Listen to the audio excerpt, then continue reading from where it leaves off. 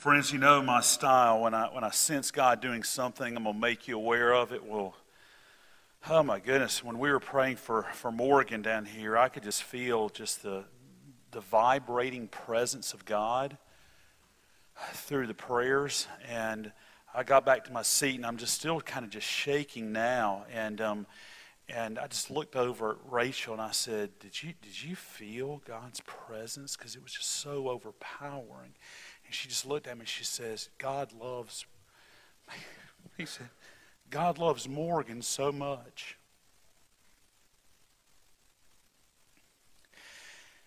And God is in the midst of releasing a spirit of revival among Athens. It's going to change our town. And one of the things you're going to notice as he does this is that it's going to grip your heart.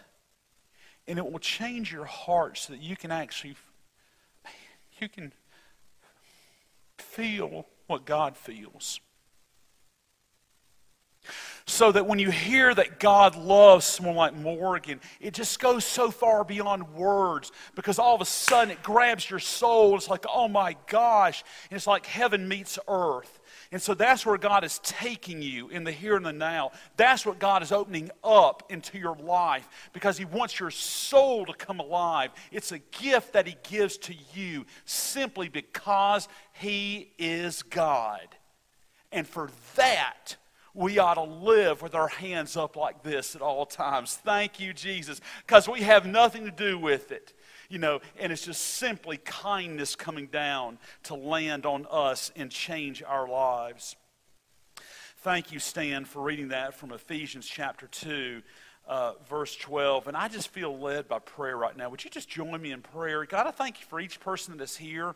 I thank you, God, for the life change that you intend to make in me, in them, in all of us, God. And I pray for more. I pray, Jesus, that right now you just take the key from heaven and you unlock each person's soul in the here and the now. I pray that in this moment, God, they would experience you, so that, Lord, just like during a message that was preached about 6 years ago, when Tim Savell heard a word from you, it changed his life, God, and set him on the direction for becoming a pastor.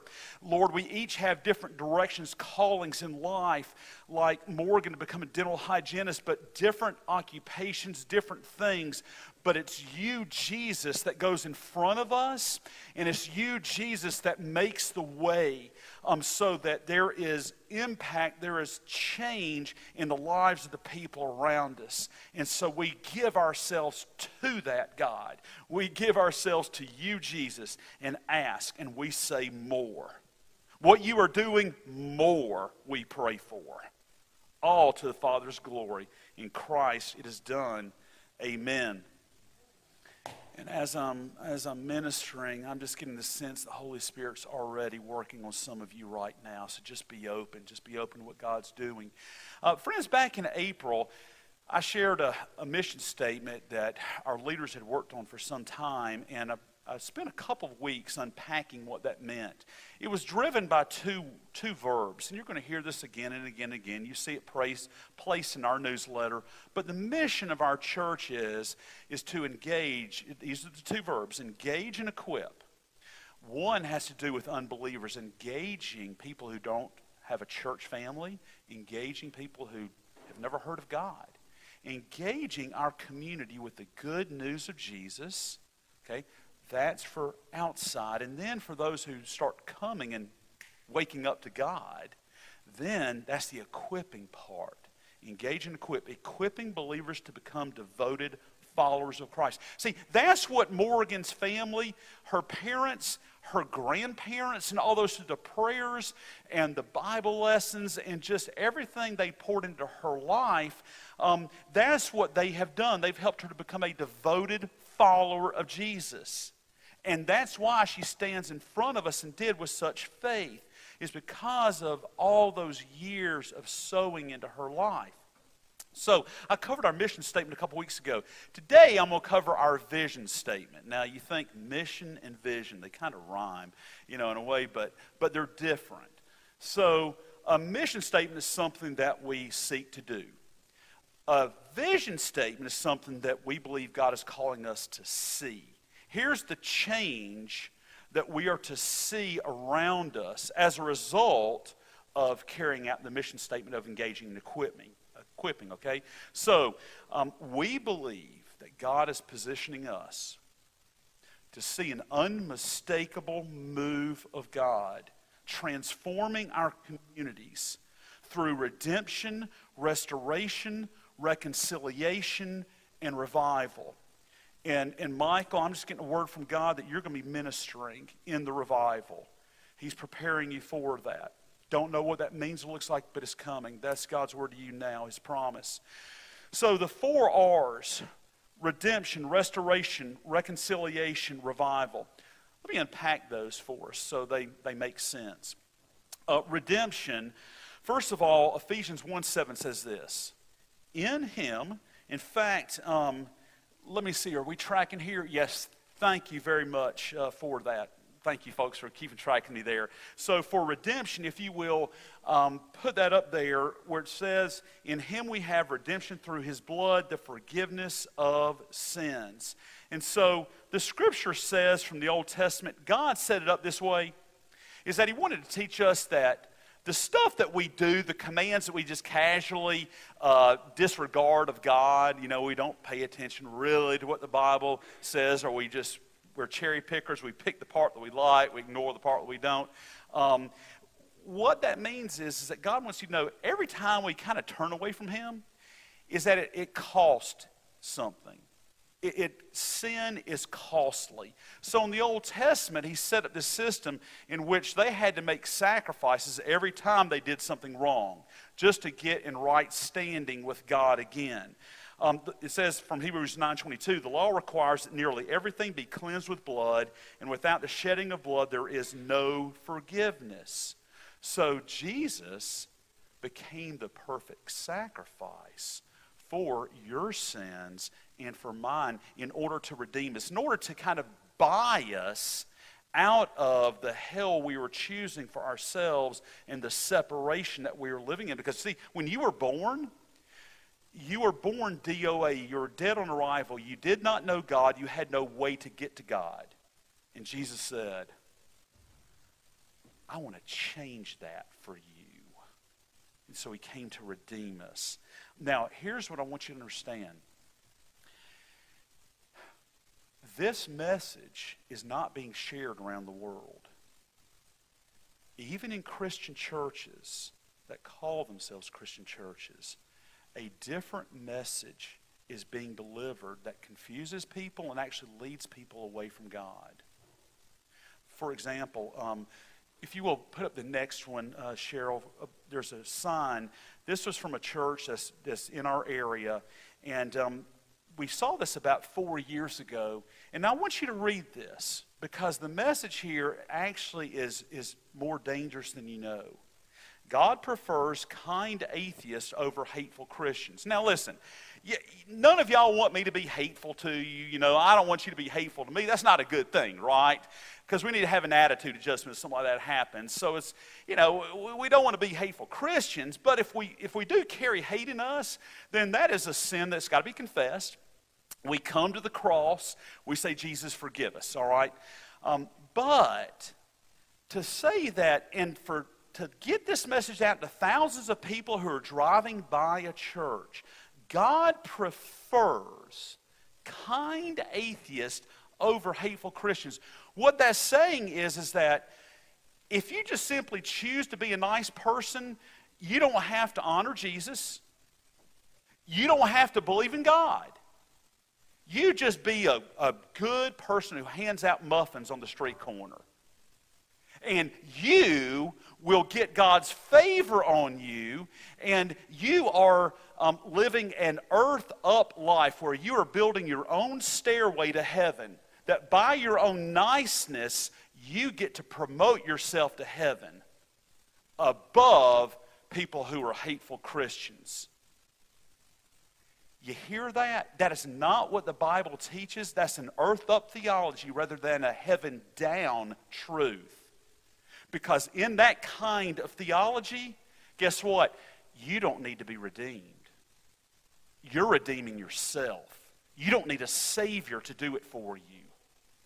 So, dangerous stuff that's being delivered in messages. So, God wants us to understand and get it right, that redemption is what we have secured through Jesus Christ. So, if you're a Christian, you have been redeemed by Jesus. Jesus gave you faith so you could believe in him, and at that point, he said, okay, you're mine. He purchased you out of a direction toward hell you were going in. Thank you, God, right? I'm so glad that God redeemed me and you as well. Now, let's look at the next part, restoration. Here's the second R we're going to tackle. 2 Corinthians 13:9 says this, "For we are glad when we are weak and you are strong. Your restoration is what we pray for." So, do you know that God is in the business now of restoring you back to the original DNA, the spiritual imprint that you carry of God in your life? See, you are made in the likeness of God. That's why Genesis 1:26 says, "Let us make humans in our image, in our likeness." So God is saying this. God the Father said this one day to God the Son and God the Holy Spirit, and then guess what? They started making us, people, all right? And so we are made in God's image. And what that means is to be made in his image, in his likeness, is that there are parts of in us God things, God attributes. Love, joy, peace, or patience, or kindness. We don't have all 9 of them that operate at the highest level because we have a sin nature that's also in the mix that kind of covers over the likeness of God. So that's why there are times when, you're looking at another Christian and you're thinking, man, I don't see any of God's likeness in them, and you know what? Guess what? They may be thinking the same thing about you. Okay, so don't get too cocky about this, all right? And so you wonder sometimes, well, if we're made in God's likeness, in his image, where is it? Well, it's often covered over by our sin nature. It's kind of like this. I describe it this way.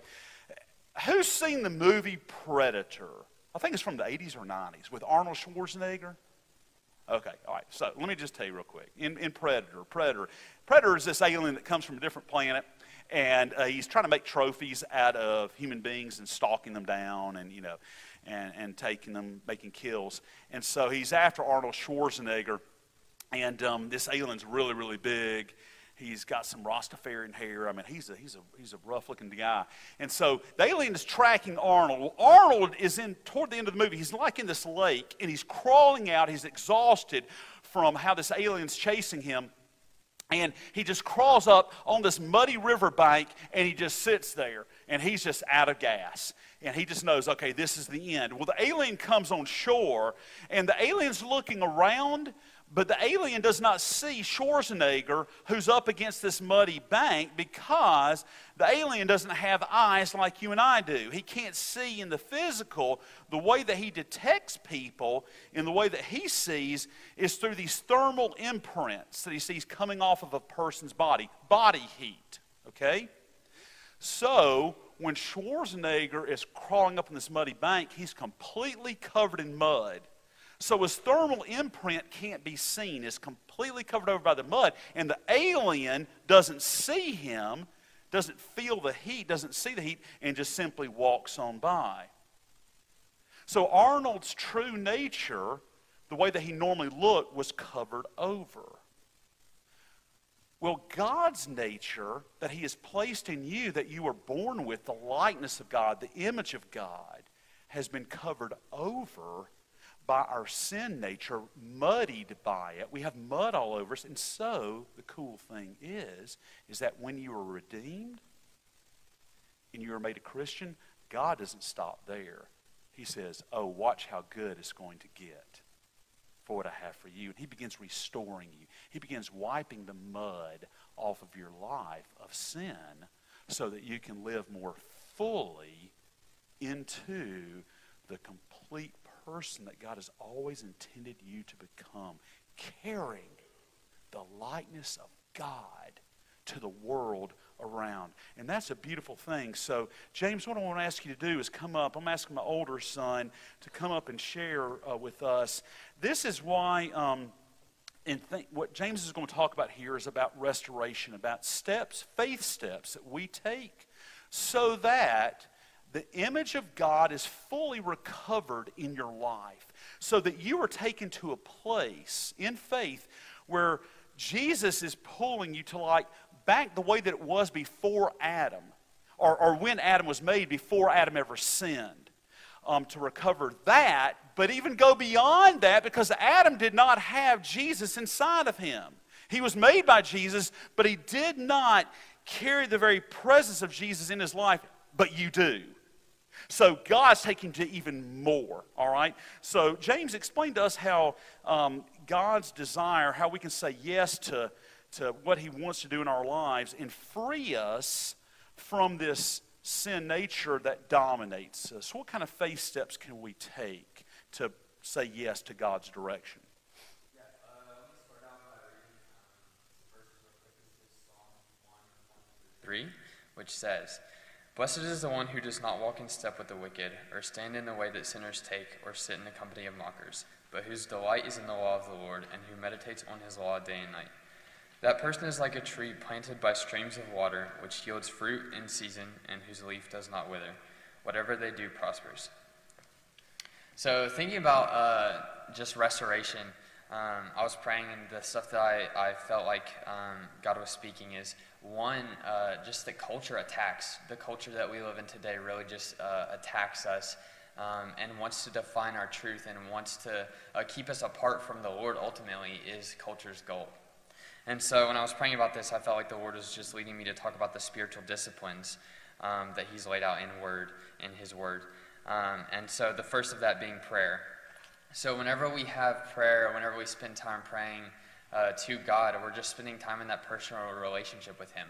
We're allowing him to speak into our own lives, and we're just engaging in that personal relationship, allowing the Creator who made us to just speak into our life and love on us.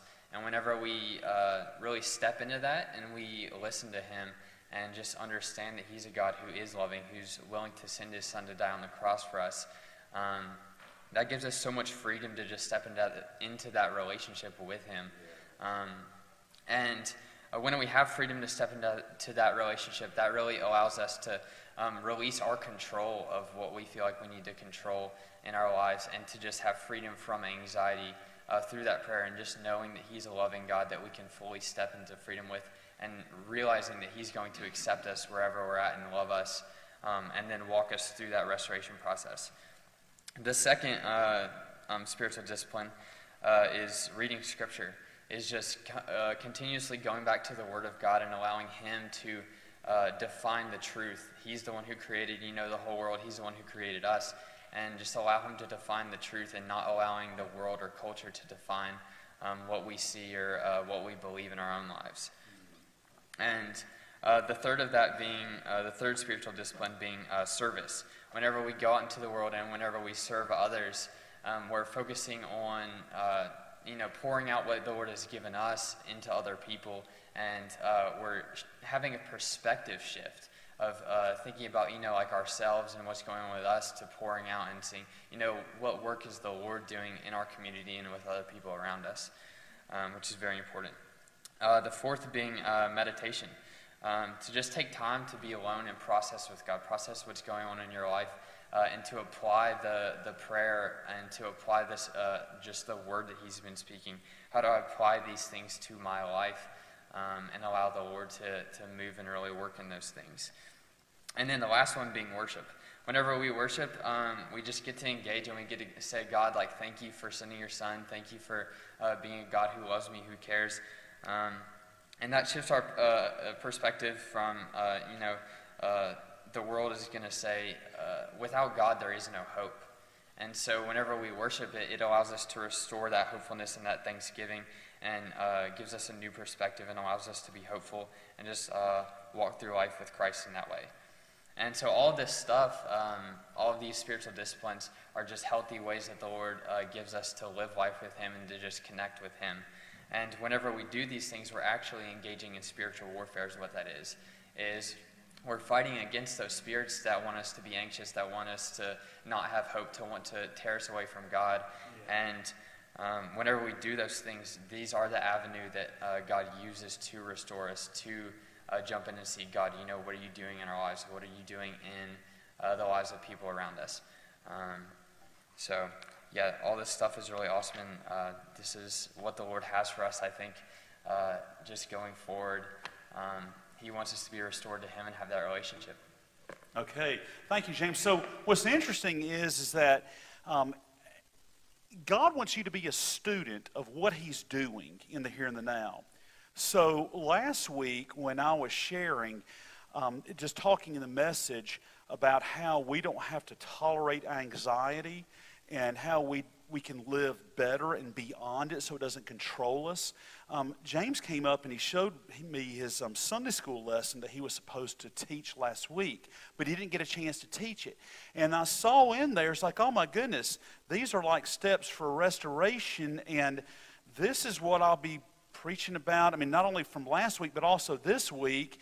And so it was God's way of just saying, okay, look how I'm orchestrating this message, from people in the congregation. And so when I saw that, I was like, okay, James, Jesus is going to put you up here next week.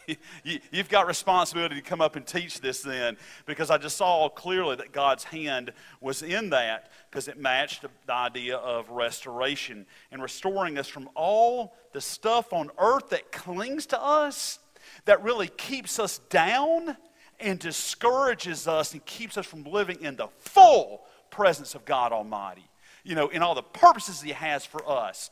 So restoration, redemption, reconciliation.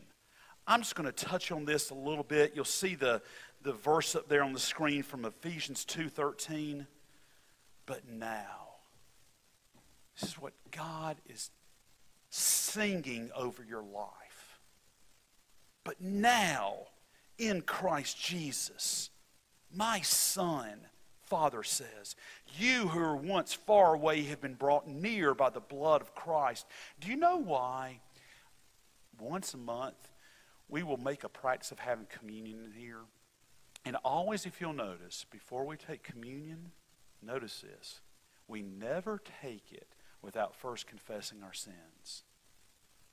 The reason is that sin, the things we do, fracture our walk with God, and they start peeling our hearts away from God. And so in that separation, God calls us by grace to come back to Him. And so then we say, okay, God, I confess what I've done wrong. Just fully bring me back into a relationship with you. That's reconciliation. We're being reconciled every time you meet Jesus at the cross and you confess something that was wrong. Y'all, that's a touchdown for the day. I mean, that is a place where you get freedom and you're like fully reconciled with God again, and it's healthy and it's good. So let me move on to the next one. There's a lot I can say about reconciliation, but let's move on to revival. So we're looking forward to seeing, here's what we're after here, our vision statement. We believe God is putting us in a spot for us to see an unmistakable move of God transforming our communities through redemption, restoration, reconciliation, and revival. So Psalm 85:6 says this, will you not revive us again so that your people may rejoice in you? And Jesus' answer to you right now from heaven is absolutely. Yeah. Your responsibility and mine is to live into it. Okay? That's our part. Like sunflowers see the sun up in the sky, and then they start bending toward it. See, we're to bend toward the Son of God, Jesus Christ. And then He begins revival in us. Y'all, it's amazing what God has done. In our nation's history, in so many of the stories we don't even know about, we're not even aware of. I'm going to conclude with this when we talk about revival. Back in 1857, this is quite remarkable. This is in the history books. Back in 1857, there was a guy by the name of Jeremiah Lamphere. He was a businessman in New York City, and God put a call in his heart and really challenged him. he felt led to walk away from his business as a businessman, which probably was very lucrative and good, but God transitioned him, and now he had a new phase of his life to move into. He walked away from the world of business and stepped into a ministry of becoming a prayer evangelist. Now, you may wonder, what does a prayer evangelist do? Well, a prayer evangelist starts praying for people who don't know Christ to be saved, and for the Christians to really start praying for God to send revival upon those who are in the body of Christ. And so he started praying for this, and he got all of his business contacts, and he started inviting all these guys. So what his idea was, he said, listen, let's meet at a church, and I want you to do it during your business or during your lunch hour. Forget about eating and just come to church, and for an hour we're going to pray for God to start gripping our city and to bring people to repentance so there can be redemption. So then there can be restoration and reconciliation. And so they started praying for that. On September 23rd, 1857, at a church in New York City, Jeremiah Lamphere had this first businessman's prayer meeting during lunch one day. 6 people joined him, and they prayed. He didn't allow himself to get discouraged, and he just kept inviting more men. Well, the next week, 16 men just stepped out on their lunch hour and started praying at this church. The next week, it was 34. Within a month, 100 men in their suits. Can you imagine Wall Street brokers doing this? I mean, it just blows the mind. And they're there and they're praying for God to invade their city. Now, here's what's interesting. In about a month later, after this first prayer meeting started in the city, New York City, with 6 men getting together, the economy, and Brooks, you're a stock trader, so you understand this. The economy in New York City crashed. Tens of thousands of people lost their jobs. Well, guess what happened? All of a sudden, people felt motivated to pray because they knew they needed God's help. And so, all of a sudden, this church where they were meeting in, it became so full of men who were praying on the business hour that they filled up every single floor of the church. That was by November, and they had started in September. And then, all of a sudden, organically, by the Spirit, prayer meetings started popping up all over New York City. Hundreds of people began professing their faith in Jesus Christ. It went viral. The Spirit just leaped on other cities like Cleveland and Pittsburgh and St. Louis and Chicago. And in those cities, in 1857, what you saw was there were 5,000 to 10,000 businessmen meeting during their lunch hour Monday, Tuesday, Wednesday, Thursday, Friday, saying, God, take our city. God, come down. God, own our town like Athens. And it was so strong, and it was such a move of God like we want to see in Athens. Now, get this. I've got a newspaper article that was written on March 20th. This is 6 months after the prayer meeting started in New York City. Just only 6 months.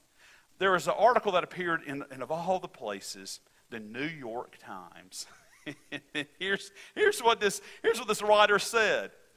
The great waves of religious excitement which are now sweeping over this nation is one of the most remarkable movements since the Reformation, going back hundreds of years. He writes, travelers relate that in cars and in steamboats, in banks and in markets, everywhere throughout this city, people are just absorbed with this topic of praying to God. Churches are crowded. Schools are turned into chapels. In New York City. Do it again, God, right? Do it again. Yeah, converts are numbered by the scores of thousands. The writer continues, in the city, we have seen a sight which not even the most religious person could ever hope to see. We have seen in the business sections of our city during the busiest hours merchants assembling together along with clerks and working men to the number of 5,000 gathered day after day for worship. It must have blown this writer's mind. And then he continues, it is most impressive to think that over this great land of America, tens and fifties of thousands of men and women are putting themselves at this time in a serious way to ask the greatest question that the human mind can ever consider. What shall we do to be saved from sin? That's the power of the Holy Spirit gripping people. God did it in New York City. God's going to do it in Athens.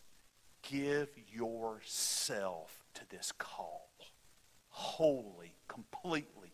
Don't hold back. Live to see an unmistakable move of God, for instance, while you're alive now, transforming this town of Athens through redemption, through restoration, through reconciliation, through revival. Would you join me and say, do it again, Jesus?